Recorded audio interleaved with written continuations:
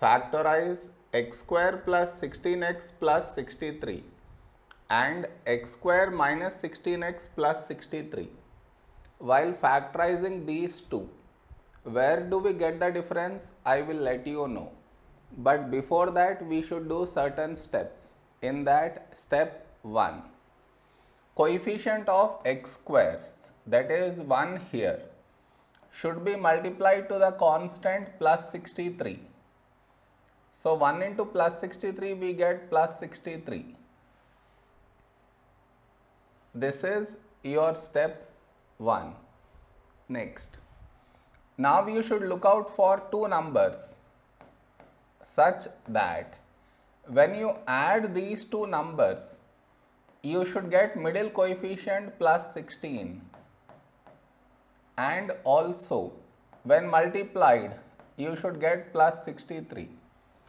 I repeat, now you should look out for two numbers such that when you add them, you should get middle coefficient plus 16, and also when multiplied you should get plus 63.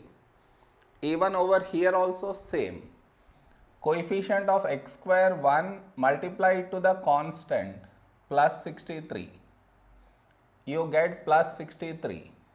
Now look out for two numbers such that when you add them, you should get middle coefficient minus 16, and also when multiplied you should get plus 63. To get those two numbers, for that we should take LCM of 63. So the LCM we take here. The last digit 3 not even, so not divisible by 2. Next prime number 3. To check divisibility by 3, for that we should add the digits. That is 6 plus 3, 9. Is 9 divisible by 3? Yes. So this number also divisible by 3. So we take 3 here. The first number 6, when do we get 6 in 3 table? 3 to 6. The other number 3, when do we get 3 in 3 table? 3 ones 3. Now here 21, 21 is 3 sevens 21. Now 7, 7 is a prime number, so 7 ones 7. Now the two numbers should be 3 into 3, 9, and the second number is 7. 9 plus 7, 16, 9 into 7, 63. So here you write 9 and 7 here. Even over here also 9 and 7. Now here is where the difference between the two comes, and the difference arises while adjusting the signs. What I mean is, see, over here we have plus 16. To get plus 16 we should put plus here and also here. Plus 9 plus 7 is plus 16, plus 9 into plus 7 is plus 63. Now here, over here we have minus 16. To get minus 16 we should put minus here and also here. Minus 9 minus 7 is minus 16, minus 9 into minus 7 is plus 63. So we have adjusted the signs. The difference between the two is only while adjusting the signs. Rest of it is same. Now you change this to x square. In place of plus 16x, now we should write this plus 9x plus 7x plus 63.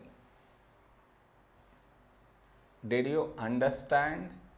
In place of plus 16x, we have written this.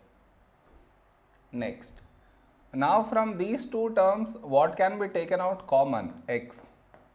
So here you get x plus, from this x out, so you get 9. Now whatever you got here, here also you should get the same thing. Now from this x has gone inside, so outside you get plus 7. Even if you multiply and check, still you get the same thing. Now you take out x plus 9 common. So here you have x and here plus 7. This is our answer to this one. Now here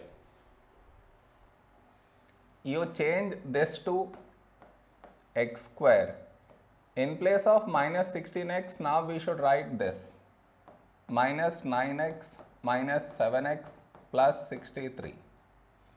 Now from these two terms, what can be taken out common? X.